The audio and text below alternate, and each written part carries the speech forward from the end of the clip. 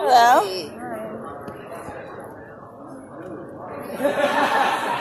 Just gonna go for it. I know you can't say a lot about that 300th episode. Can you give us the tiniest little tease? I'll just say just 2 words: nudist comedy. I think it's going to be something the fans are really excited about. That will not be the plug. We're gonna edit that. Yeah, exactly. You're like that's gonna be like the thing that's set off in the article and everything. Else will be like he didn't joke, but that's what Twitter wants. No, I think 300 is going to be, the 100th episode was very much a straight up episode of Supernatural. The 200th episode went very much in the other direction, where it was very meta and a commentary on the show. I think for the 300th, we want to do something that kind of lies in the middle, and the idea kind of floating around right now is Sam and Dean for years have lived in the bunker. The bunker's in a place called Lebanon, Kansas, which is a real town, very small town. We've never actually seen Lebanon, Kansas on the show. We've never actually seen what these people in this town think of these 2 guys who drive this muscle car through. They're came to the dry cleaner. I think they have a lot of blood on their clothes. What's going on there? So it becomes kind of how do these people kind of view Sam and Dean, with a Sam and Dean story in there too, who we think can be kind of a real love letter to the show in a what we hope is going to be a very heartwarming way. So with murder. Heartwarming with murder. So that means Dean will be dating again. Will he? Well, Dean will be, the thing with Dean and being Dean is that Dean is not always Dean. And even when Dean's being Dean, Dean isn't always the Dean we know. What does that mean? What does it mean? That's the question we're asking ourselves. So speaking of Michael in Dean, as Dean the best, will we see parts of Dean trying to fight out, or will it be Michael, at least initially? We'll see Dean putting up a valiant fight, but that's a real hard fight to win. But Dean's a fighter. He's going to try to get out, even if it doesn't quite go his way. How does that visually look? We have a couple of different approaches to it. Some are very he looks into a mirror and Dean is talking to him through the mirror. And some are, as we've done in the show in the past, going into people's heads and things like that. It's really dependent on the story more than any specific, this is the way we're always going to do it. We saw Dean, powerful moments when Dean's reacting to his brother when he was Lucifer. How might we see Sam reacting to his brother when he's the other side of that whole storyline? I think you've got a Sam who's really, really, scared yet also cautious in a way. Because the question is let's say you even had a way to kill Michael, which they don't at the moment, but let's say you did. In doing so, would you also kill Dean?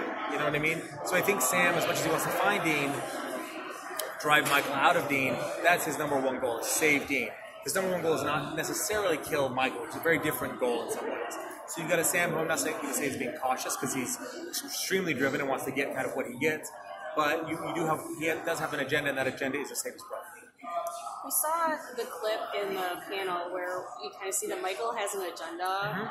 Can you preview a little bit about what Michael is trying to do and accomplish? Sure. I mean, even in the last episode of last season, he said he wanted to make a kind of a pure world. So the question is, what does that mean? And even Michael in the last episode of last season said the world he has right now is not what he wanted. This was not the plan. A bombed-out apocalypse world was not the goal, right? So when he comes to our world, he has a second chance. That's the good news. The bad news is, what's he going to do and how's he going to go about doing it, essentially? We know that, whatever happened between angels and demons, kind of all-out war, this nuclear war, essentially, did not work. So he's going to have a different strategy going in. The strategy may look on its surface a little less violent in that, the world is not being blasted to ash. That doesn't mean it's any less insidious, or that his end goal, which is essentially create a world that is pure, a world that he believes is essentially pure enough for him, worthy of him. That's what he wants. Will he play a part in recharging heaven? Michael, as we saw, Lucifer can't create new angels. Michael can't either. So you've got a guy who, but that's actually an issue for him because, in Apocalypse World, he had an army of angels. He had all the angels united behind him. Now he comes in, there's no army there. There's 10 angels. That's not an army.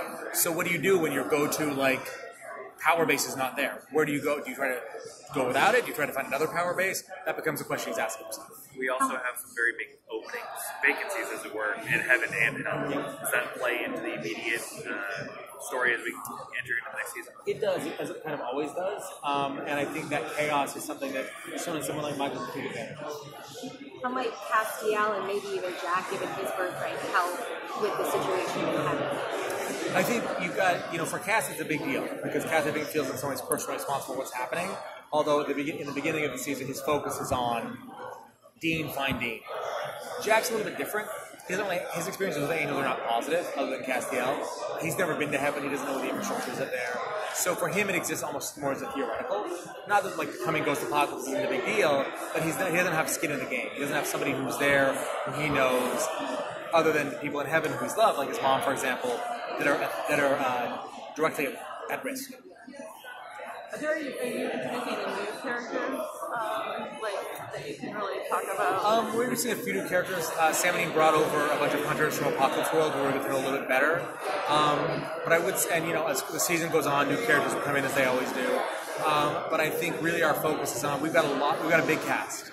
We've got a lot of people who want and need more time. We've got a lot of people who we know but we don't really know. Like Apocalypse World Charlie, Apocalypse World Bobby.